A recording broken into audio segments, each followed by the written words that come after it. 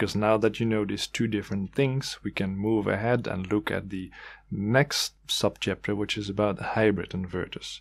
And I want to jump right to the whiteboard and use the same kind of setup that I used before. So we have the 4 pillars, right? We have the solar, the grid, the loads, and the batteries. Now, you know what all these components are. The string inverter takes DC, turns it into AC. The PV charge controller takes DC and turns into DC and charges the batteries. The battery charger takes AC, turns into DC, so that's a converter, right? And then the inverter takes DC and turns into AC. Now, what if we take all these 4 components and all the functionalities of the components and put them into one box? Then we get the hybrid inverter. That's what a hybrid inverter is. A hybrid inverter houses all these 4 components and houses them in one single box. It's not so much the components as in the functionality. So a hybrid inverter can do everything that all these other components can do individually. Now let's wire the system together and see how it could operate, how it could function in your setup. So we start by connecting the solar power from the panels into the hybrid inverter, because the hybrid inverter houses the solar charge controller or the string inverter or the grid inverter. And then let's connect the hybrid inverter to your batteries. And the hybrid inverter houses both the charger that can charge the batteries and the inverter that takes the power from the batteries and sends it towards the AC consumers, and connects the AC output from the hybrid inverter to the loads. So once you've set it up in this way, let's see how it could perform in a typical situation whereby there is no sun power. There's no solar power available, but there is a grid. So the grid would be feeding power towards the hybrid inverter. The hybrid inverter would make sure that the batteries are being charged, or that they are under like a trickle charge, so the batteries stay full. And then the hybrid inverter also feeds the power towards your load so that you can use whatever power you need at that moment. Alright, let him shut up for a second. I just want to explain to you that the content of this video is copied from the complete course of energy systems. If this information is enough for you, great. If you want to learn more and if you want to get access to the complete course, then check the information in the description below. Alright, you go ahead again. Another example would be if there would be no grid available, there's a power outage, or you just choose to not use the grid even though the grid is there. And it would be during the night, so there's no solar power available.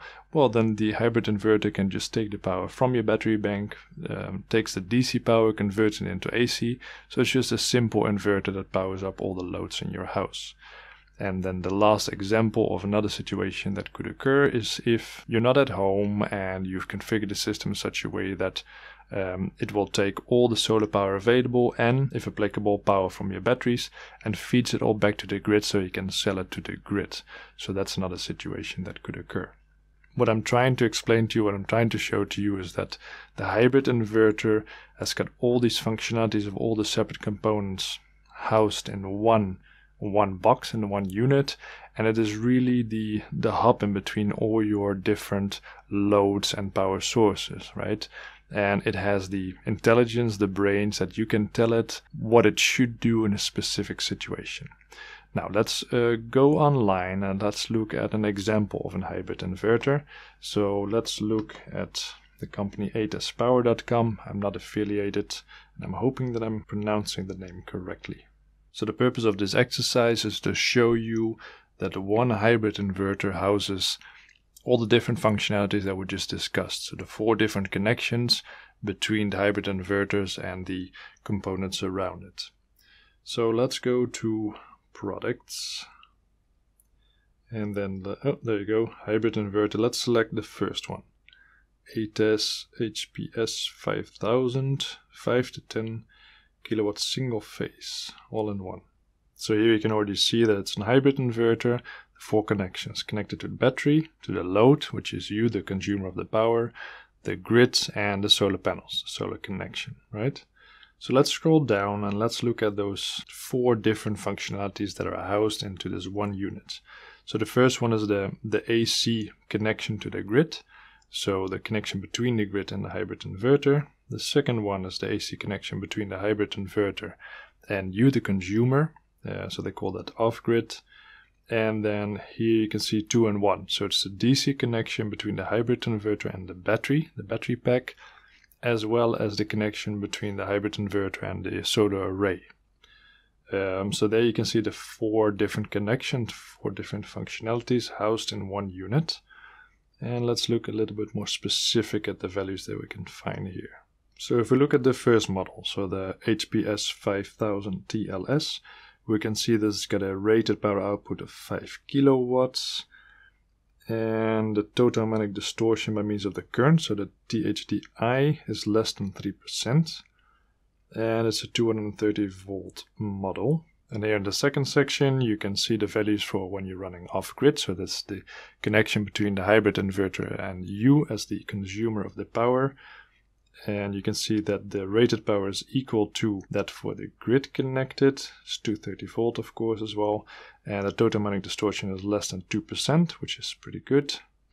And you can see here that they indicate the peak power by means of the overload capability in percentages of the rated power. So you can draw 110% for 10 minutes or 120% for 1 minute, which makes a lot of sense. You can normally draw more than a nominal rated power from an inverter for a certain amount of time. And then here in the third section we can find the values for the connection between the hybrid inverter and the solar panels and the hybrid inverter and the batteries, right? So we have here the value on the maximum open circuit voltage from the panels towards the hybrid inverter at 600 volts, which is really good. So you can build really long strings, so very high voltages on your solar arrays. You can also see that it's got 2 separate MPPT trackers, which is really nice. So you can actually make 2 separate groups of panels and all connect them both to their own MPPT tracker. So you can visualize this by imagining that this hybrid inverter houses 2 separate string inverters, right? So you can make 1 string of solar panels with a maximum open circuit voltage of 600 volts connected to 1 MPPT, and then another set of panels, maximum open circuit voltage 600 volts, and connected to the second MPPT, which is a really nice option to have. Then you can see here a little bit lower, you can see the values for the connection between the hybrid inverter and the battery bank. So what is quite important to notice that here it says that the minimum battery voltage should be 85 volts. So it is a relatively high voltage battery bank, which is no problem, but it's just important to be aware of. And it says here that the maximum charge current is 25 amps. So they have 2 values. They say either way it's a maximum of 5 kilowatts or a maximum of 25 amps, which then suggests that it's more advantageous for you if you use a battery bank with a relatively high voltage.